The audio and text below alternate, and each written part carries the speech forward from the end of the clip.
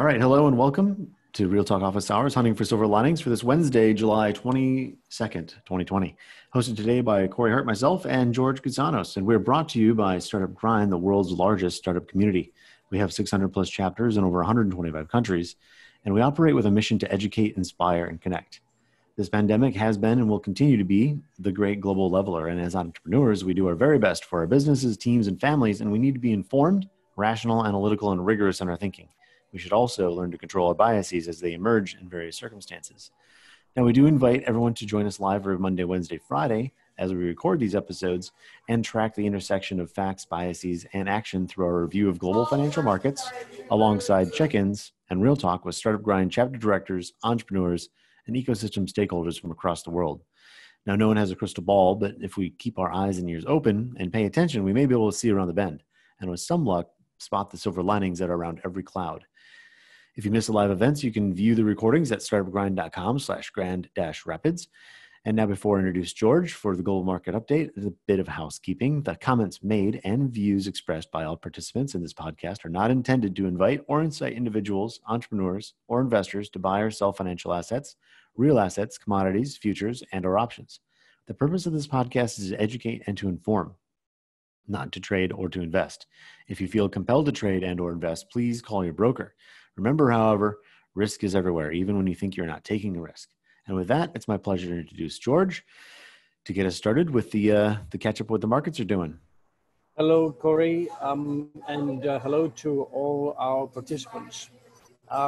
We have had a marathon meeting in Brussels last week that ended in an agreement, one of the probably defining agreements of the European Union. The package of 750 billion euros was finalized, and Mrs. Merkel said, "Ich bin erleichtert." In English, that means I'm feeling lighter. I'm feeling relieved. That is not a good outcome, and the economists captured the move very interesting by saying that the EU's 750 billion plan is historic, but not quite Hamiltonian.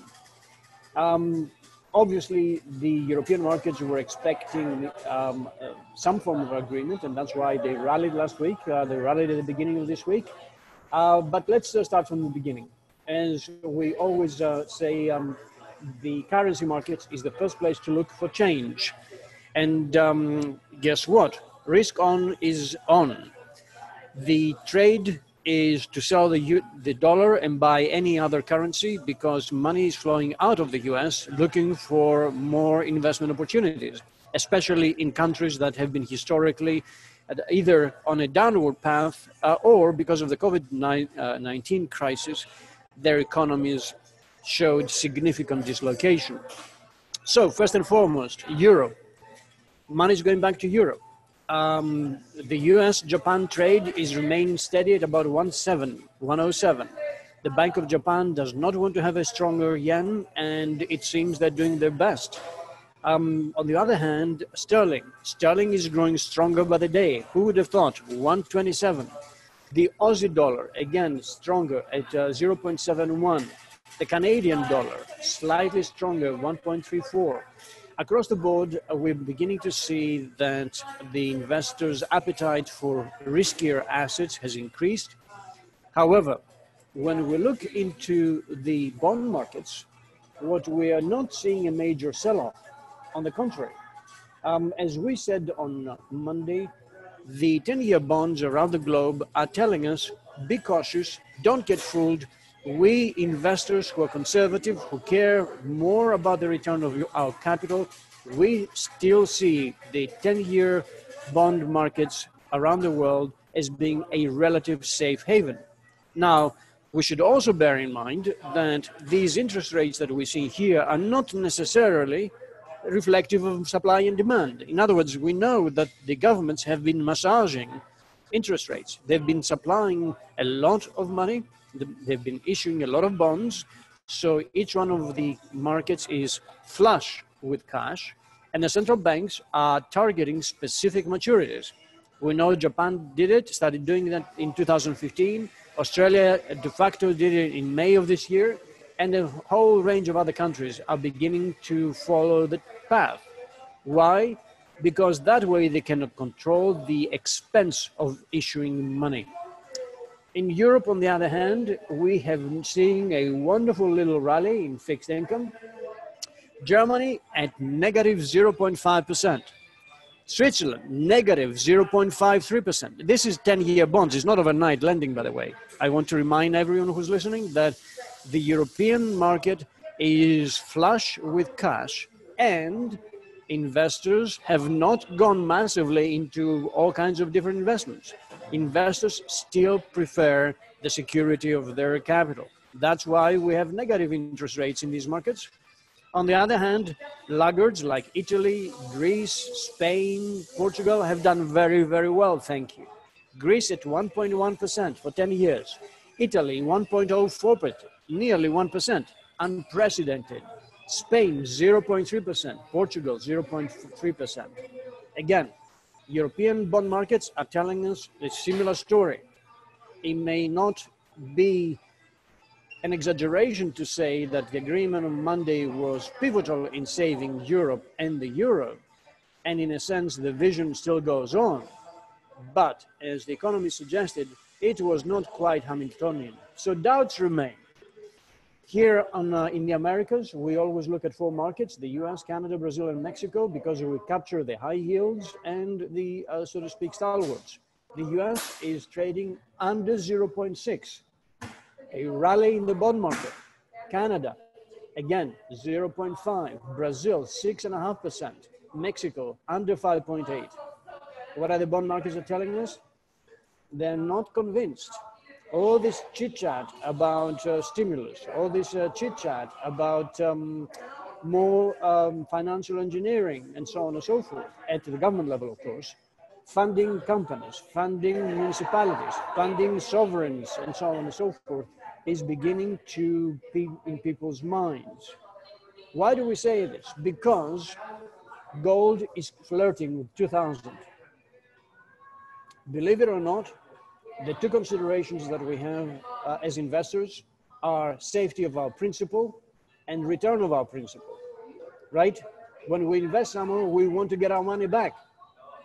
Well, the governments are doing their best to increase the supply of money as an antidote to deflationary pressures. Quite rightly, this is traditional, what we call Keynesian policy, and it seems to have worked.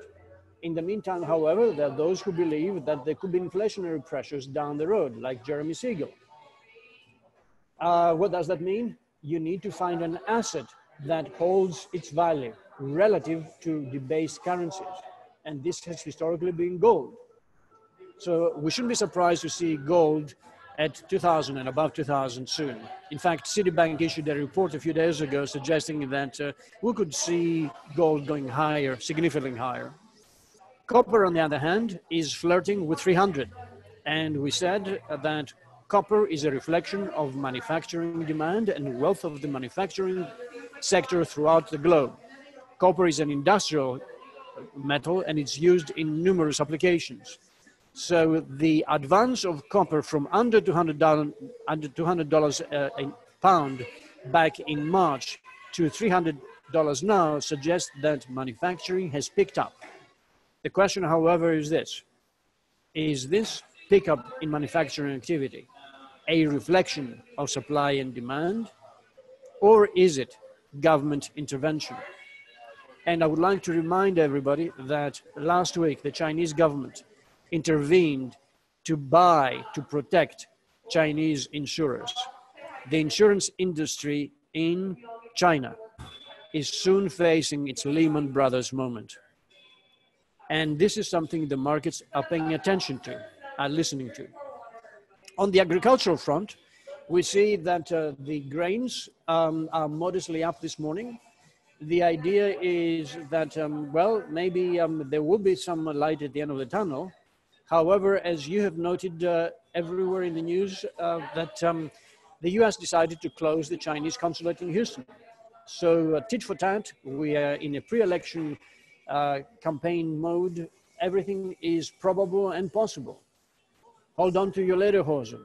Let's finalize this review of the commodities market by looking at the energies. West Texas Intermediate, over $41.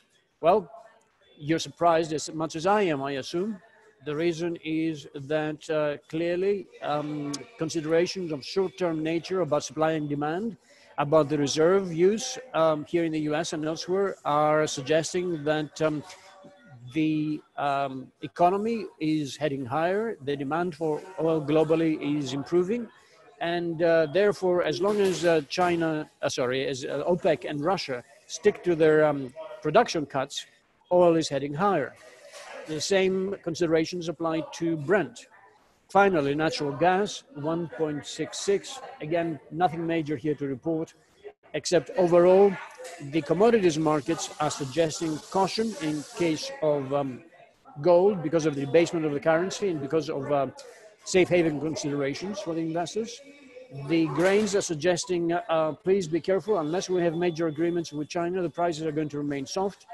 And industrial metals are saying things seem to be good for the moment, but look elsewhere for clues, including the bond market.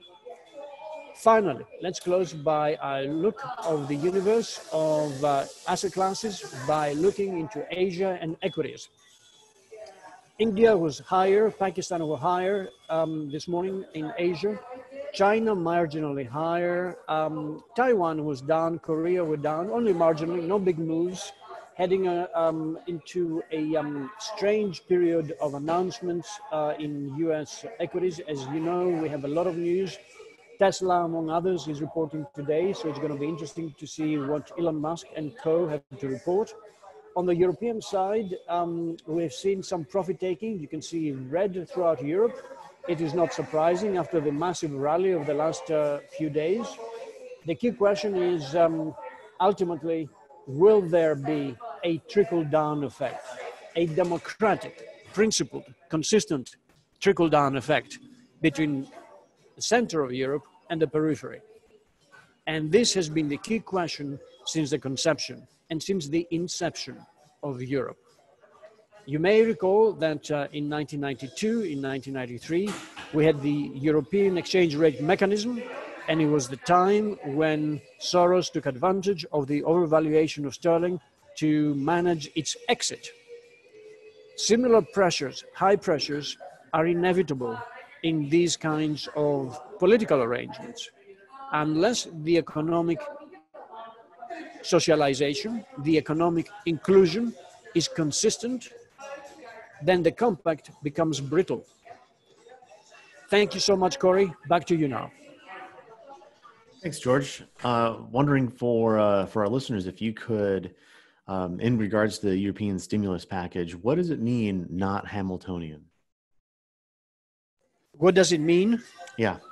I'm sorry, can you repeat the question? Yeah, what does it mean, the term not Hamiltonian? Yes. If you remember, Hamilton was influential in consolidating the United States as a country, in his thinking, in his actions, in his encouragement of integration. In Europe, the problem has been that periphery countries like Spain, Portugal, Italy, Greece have hidden behind successive devaluations of the currencies prior to joining the euro in an effort to cover systemic imbalances. And the most important was consumption against revenue. In other words, these, the soft underbelly of Europe, including France, have always had budget deficits, which they funded through, of course, bond issuance, but occasionally through letting the currencies depreciate against more productive countries. For instance, like Germany. So when the euro came, the idea was the convergence would take place, namely that countries like Portugal, Spain, Greece, Italy, France, and a few other high-spending countries would, through policy constraints, would facilitate a convergence. What were these constraints?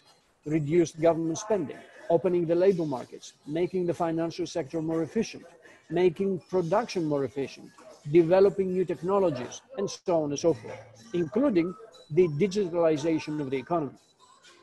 Well, some of the larger countries, like France, like Spain, for instance, did well out of the 2008-2009 crisis in the sense that they managed to recover, they consolidated the banking sector, they rebuilt the economic infrastructure. Less so in Portugal and Greece. Italy has been a chronic problem. Chronic because of corruption, chronic because of the unwillingness of the political elite to make tough decisions. As we have spoken before, if you draw a line in GDP between 1990 and 2020, the average GDP growth is whatever it is, but the collective has been zero.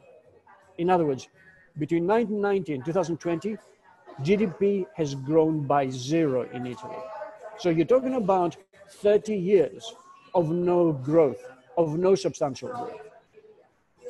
The reasons for that are lack of competitiveness, lack of fiscal prudential supervision, and lack of cleaning up of the banking sector.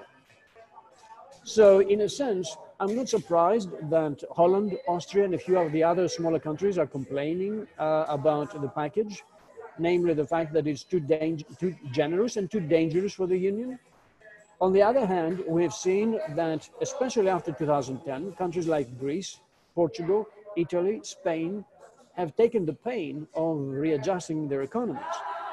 Now, the big question is this: are those in power today able to guarantee that for the next 10 years, the decisions are going to be consistent with the decisions that are made today? In other words, that the leadership that will follow Merkel, that will follow the French leadership, the Portuguese leadership, the Italian leadership, the Greek leadership, are going to follow the same principles. Because let's be very clear about it. You don't get out of a hole called COVID-19 overnight. It will take more than 5 years to stabilize the economy, and definitely another 5 years to grow. So all these forecasts about, oh, well, we'll reach 2019 levels of GDP in 2 years or 3 years, in my mind, simplistically thinking, are bogus. So it will take consistent and concerted effort for Europe to recover its mojo, if you want to call it, or competition, the ability to withstand pressures, and the ability to make decisions collectively. Until now, and we saw that very clearly, 2008, 2009, each country bore its own responsibility for fixing the banking system. In fact, Germany and the Bundesbank insisted that the ECB did not participate in bond buying, did not participate in helping the banking system. And you may remember that in 2009, 2010, 11, 12, 13, 14, 15, many people out of Bundesbank were complaining about profligate spending in the South. And they were unwilling to help the consolidation of European interests. So again, this background, which is both political and economic, you have decisions that essentially suggest that slowly Europe is creating a coordinating approach to this crisis. We're beginning, however, to see, and I mentioned that on Monday, we're beginning to see that it is becoming acceptable to invest directly in companies in Europe. So there is a moral hazard here. Who is selecting the beneficiaries of this new investment? What are the criteria for entering this investment? Who will be monitoring this investment? How will governments exit these investments? So are we using public money for personal aggrandizement and supporting of the ruling elite? Or are we really taking a market approach that we're trying to find winners and support them? It seems that by advocating investment in green Europe, the 750 billion package tends to address the issue of the 21st century. It tends to address the issue of innovation and the issue of a new labor force. In practice, however, it takes a long time. So I'm holding my breath. Right, and as the other regions of the world look on and try to take lessons and follow some sort of lead or direction, now we have the U.S. coming up with their next round. and we're going to figure out what that is in the next few weeks. So other Well, things. talking about the next round very quickly, one of the Mhm. reasons the dollar is trading at 116 is because the Senate is talking about another $1 trillion worth of spending. So if you remember, we talked about the IMF report that was issued this last Thursday, a week ago, and they mentioned that other things being equal, as we stand, without any more stimulus money, by 2030, the debt to GDP ratio in the US is going to be 160%. So with an aging population, 160% to GDP, debt to GDP ratio is astonishing. It is astonishing. It is astonishing that the dollar is 116 against the euro and 125. It is astonishing that the bond market is trading in 0.55, the 10-year, and not with 1% in front of it. Right? So there is a lot of parts here in this conundrum that are being managed very carefully by the Federal Reserve and US Treasury. But we have to be very careful. A stop-go economy is not a consistently growing economy. No, and it's a stop-go planet right now. So that's and we've always talked about how we have to be cautious. Caution is has been our word of all Well, of them. yes, and you remember the reason we do the market update is because we address questions that we receive from our universe of entrepreneurs and investors globally. And the best, so to speak, information we get is by gauging the markets daily. By gauging the markets, we see what the markets are thinking. And the thinking is complex, the thinking is non-linear, the thinking is a combination of resources to current events. So whatever triggers volatility is news, and the market every day tries to assimilate the news and come up with potential outcomes. In effect, the market is a discounting mechanism of future outcomes. And that's what we're seeing every day. Yeah, and so also, do you have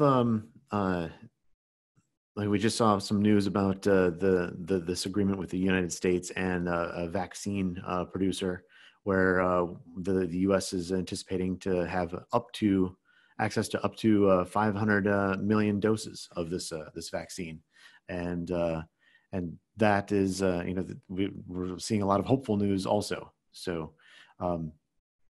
Is there, and with the different vaccines being developed across the world, mostly between Europe and the U.S., is there any kind of odd concerns for runs on opportunity there? Allow me to be skeptical for a moment, because human nature is fickle. We have had measles, we have the vaccine against measles, and people do not take the vaccine. It's not because it's expensive, it's not because inaccessible or whatever. Simply, people don't want to take vaccines.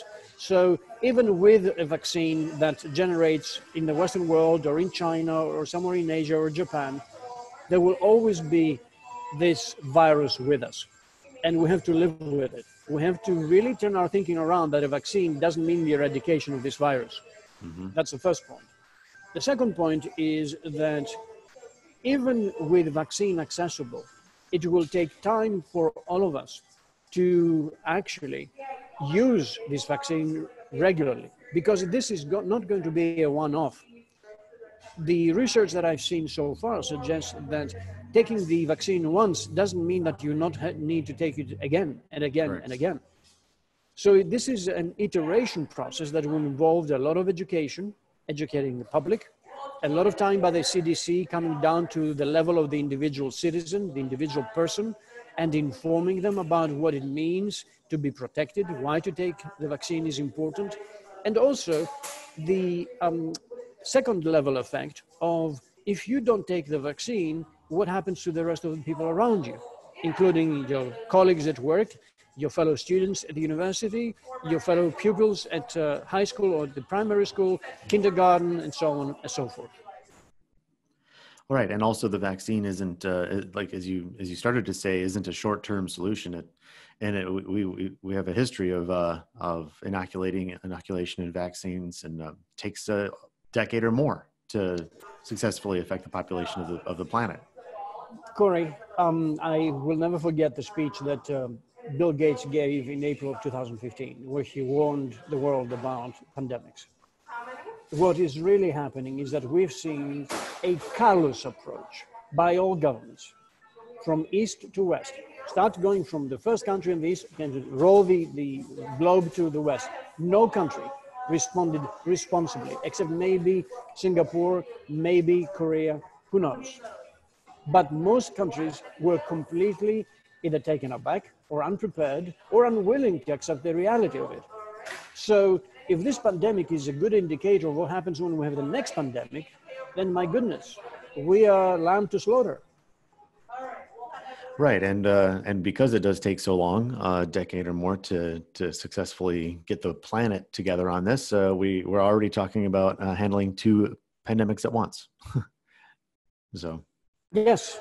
I think come November, December, here in the Northern Hemisphere, where we're located, it will be interesting to see how the combination of the flu with the virus affects our health service, ourselves individually, and how we as a society respond to this new challenge. The fact that hospitals are bleeding, hospitals are losing money, the healthcare system, as it is in North America, is very weak, is not a good omen. Right, and we keep on talking about globalization of ideas and globalization of the flow of money and investment. Public health on a global level, the reason why it is so fragmented and siloed is we're seeing the results of that right now, and so hopefully we'll see some more coordination in that effect, because public health is a global concern. So. Thank you so much for the update today, George. Any final thoughts before we sign off and look forward to Friday? Yes. There's one point that I would like to suggest here, and I think we should actually try to have our friends and acquaintances become aware of this. There's an article in Bloomberg that suggests that bond traders aim to separate distress from doom. We will see a lot of distress ahead of us. Around the world has been a lot of doom and gloom because of religious beliefs, because of social issues, lack of education, lack of a trickle-down economy, and so on and so forth. The disequilibria, the multiple disequilibria that we see around us, particularly regarding social care, healthcare, education, and social participation and integration. In other words, the huge discrepancy between the haves and the have-nots is culminating in a series of events or decisions that remind me very much of what Jared Diamond said in his book about guns, germs, and steel, that the ruling elites make conscientious decisions about whether they want to survive or to perish. And I think we need to start thinking very seriously about the role of the social edifice that we have created around us. Thank you very much, Corey. Thank you, George. And for everyone, we'll be here again on Friday, every Monday, Wednesday, Friday. We do this at 10 a.m. Eastern. And until then, have a great weekend. And thanks so much for joining us.